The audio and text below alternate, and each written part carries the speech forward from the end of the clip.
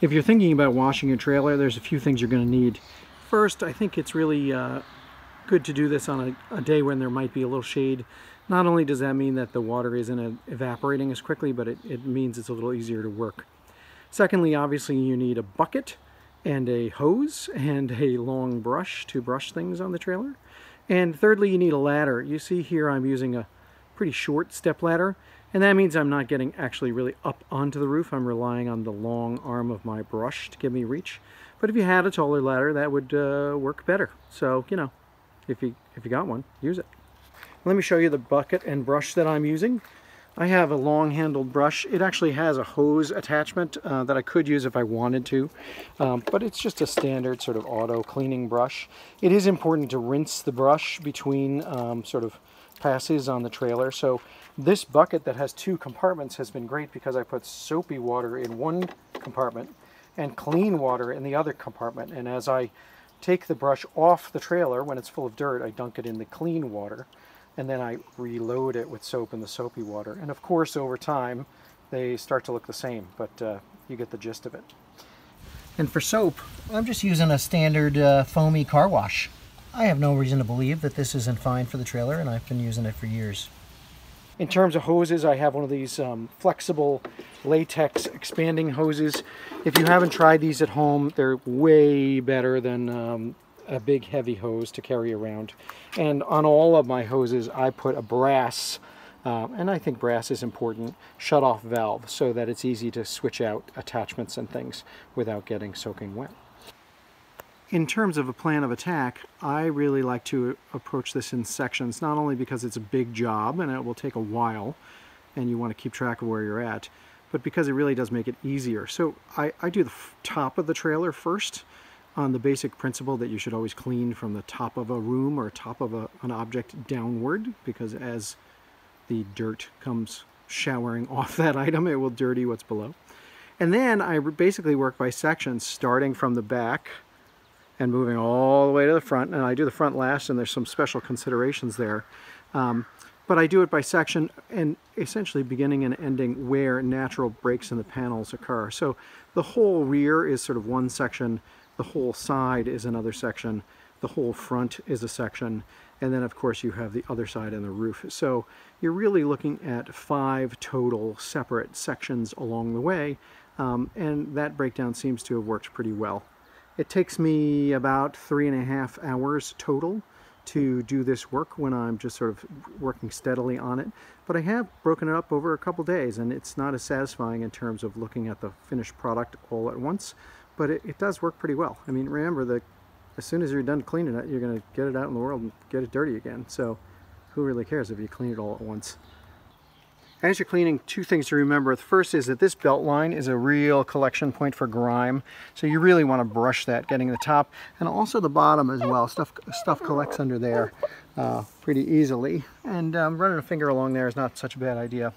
The second thing is the aluminum does have a grain, so you do want to go this way on the aluminum, not up and down. And that's, not everybody believes that, but that is what's in the owner's manual, and it's really simple to do.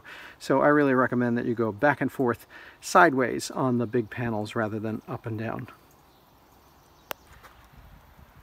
So the first step in washing, of course, is just hosing things down, and after you do, you're going to find that there's still a fair amount of debris on the trailer. It's hard because you have to sort of blow your hose this way to push things off that side of the trailer, and then again this way to sort of push things off this side. And I find that you have to go sort of back and forth to do that effectively. But regardless of that, once you are done hosing off the big bits, you're going to find that there's just this sort of layer of grime. And unfortunately, unless you're going to power wash, which really is a no-no, don't power wash. I know there are differing opinions on that, but unless you're going to power wash, you got to use a brush on this, and you got to actually touch it. So there are places where I'm able to brush on my trailer, and in fact, because my solar panels are so high, I can actually get my brush under there. But sometimes you actually just got to use the brushes that your mama gave you and get in there with your hands into these little nooks and crannies. And I think that that's especially important in tight spots where you have electrical boxes or vents or things like that, because those spots do collect the most debris and filth, but those are also the spots where you have the most vulnerability to water and other types of infiltration. So use the brush for sure, but also don't be afraid to, get in there with your fingers and get around things. For those keeping score at home, I know this is a terrible job I did with the Silkaflex. That's what happens when you use a teenager as your skilled labor. But it is sealed properly. So it's ugly and it gets dirty, but it is sealed properly, and I probably will go back and repair that or do it better before I die. Pretty grungy on the roof of my trailer right now, and already I've done quite a bit of cleaning, but it's also a good time to inspect. So I'm looking at these kinds of seals to just make sure that they're laying down flat. Mine are at 4 years old, and they say to replace them every 5 years, but I don't live in Arizona, so they're not taking as much of a beating. One thing I noticed though is this is the vent cap for my my gray tank, and if you look at it closely you can see that it has a nice dome on it to keep the runoff off of that cap. I've owned my trailer for 3 years and I never really noticed that dome was there, and when I used my black pipe to run solar wires through, I reinstalled the cap upside down. So it's interesting what you find when you just sort of look around up here, and certainly a cleaning helps with that. So it's a worthwhile endeavor for a nice warm spring day. Well, look here, look what I found. Apparently this wrench has been rolling around on top of my trailer for like more than a year. What size is it? 10 millimeters. Is anybody surprised by that? It's amazing what you find up here during cleaning. Ah, look at that, all clean. It's a beautiful thing. It actually squeaks. You can see it's just getting a lot nicer up here. I'll have to go back and take a look at things like this where there's dirt in the seam. I'm not really trying to do a detail here. I'm just trying to get the gunk off because it's still pollen season. But I do like her to be ready for the road. In the category of cleaning your trailer pro tips, here's this fridge vent. And actually if you go in this side,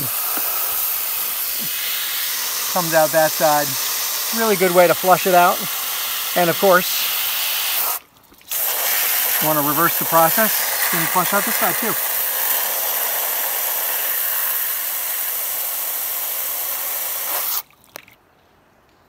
Here's another interesting thing that I've found on my trailer while inspecting it as I clean it.